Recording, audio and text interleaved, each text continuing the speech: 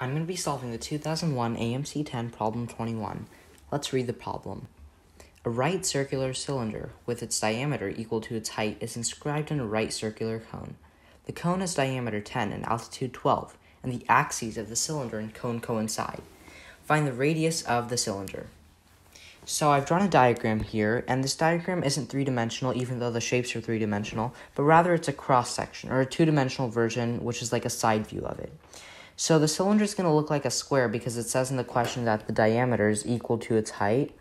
And so that's why we can just call it we can call it x perhaps. And so if we just denote a side as x of the cylinder.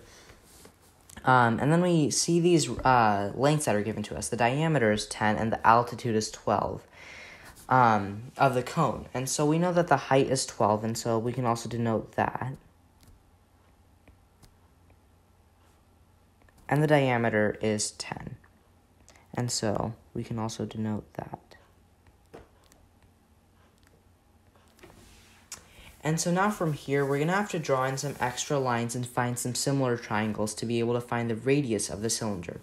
And keep in mind that the radius of the cylinder, which I can call RC, is equal to x over 2, because we know that the diameter and height of the cylinder are both x, therefore the radius is going to be x over 2. So what I'm going to do here is I'm going to split the top of the cylinder, the center of the top base of the cylinder, and then I'm going to call each of these x over 2.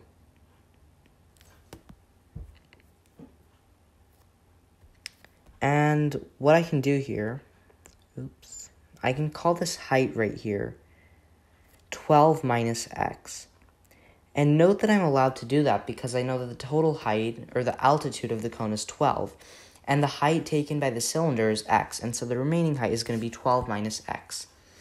And so the ratio of the radius formed by the top base of the cylinder to the altitude of the small cone formed above it is x over 2 to 12 minus x. So I can write that here, x over 2 divided by 12 minus x. And I know by angle-angle similarity, namely this angle right here, and then if I extended this down here, both these are right angles, that the two triangles, and I'm going to add some letters here, I can call them A, B, C, and then I'm going to draw the same point down here, D and E. I know that triangle ABC is similar to triangle ADE if D is just segment AB extended out to the base of the cone. And so what I can say is, I'm just going to rewrite that. Triangle ABC is similar to triangle ADE. Now what I can do from here is I can set up a proportion because of CPCTC, or in this case it's more like corresponding parts of similar triangles are similar. So CPSTS, I guess you could say.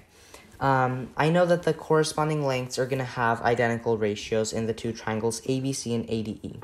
So what I mean to say is that BC divided by AB, or x over 2 divided by 12 minus x, which I have written here, it's going to be equal to the radius of the big cone divided by the altitude of the big cone.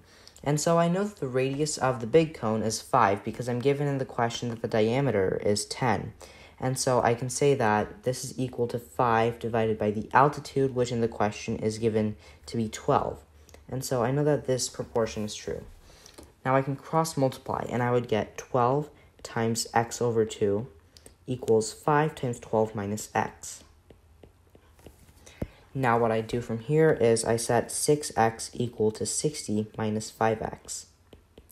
Therefore, adding 5x to both sides, I get 11x equals 60. So x equals 60 over 11. But we have to be careful. We have to remember what x represents in this question. We represented x as either the height of the cylinder or the diameter of the cylinder, both of them. But the question is actually asking for the radius of the cylinder. And so the radius of the cylinder is just going to be half of this. So x over 2, the radius, is equal to 30 over 11, which is our answer, which is also just B.